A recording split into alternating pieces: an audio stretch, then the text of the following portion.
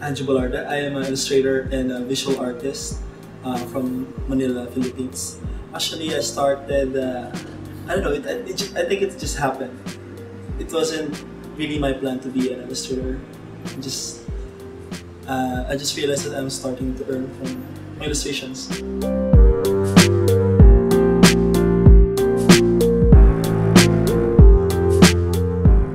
I realized that I want to be an artist is when I started meeting a lot of people in the art scene and realizing that I think I can earn a lot from illustrations. Yeah, that's.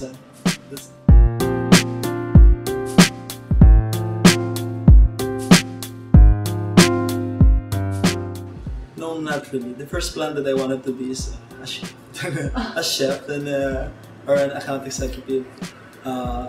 I think it just happened when I started working in an apparel company. It's like illustration happened to be my work. Then I enjoyed it, so it turns out to be a hobby to draw.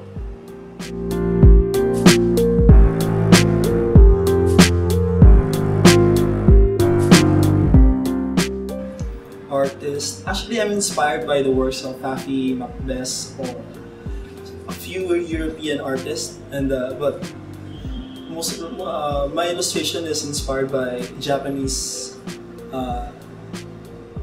ukiyo-e art. That's why sometimes I call my artwork as sukiyaki western. It's like a combination of Japanese and American urban graffiti illustrations, and I like doing patterns and I play around with colors and typo and characters.